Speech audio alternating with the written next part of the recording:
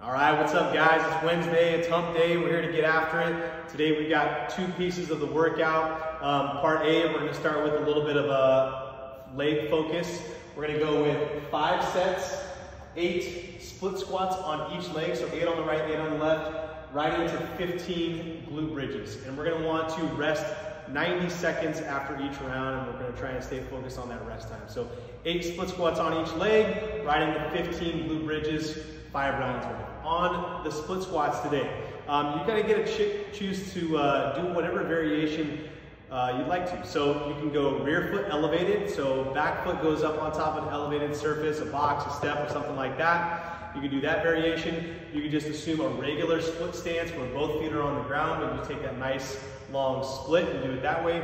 Or you can go front foot elevated on top of a surface, so I would say 4 to 6 inches on that front leg, so you can get a little bit more depth on that range of motion. Kind of play around with it, see what fits best for you and what feels best.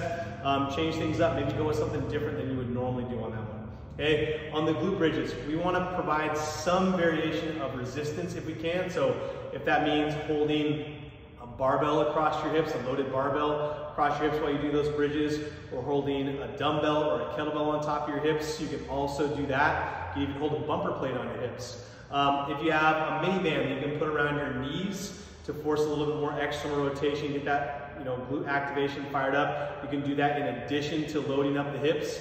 Or if you don't have anything to externally load, you can just use that mini band around your knees. So kind of play with it. If you have some way to create some extra resistance, that's what we want to go with. So after that, we've got 4 rounds of work in part B. We're going to do some intervals.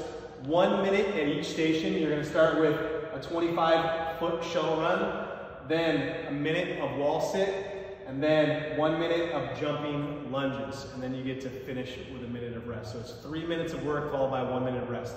Shuttle runs 25 feet at a time. Every 25-foot length counts as 1 rep. You're gonna try and squeeze in as many as you can in that minute.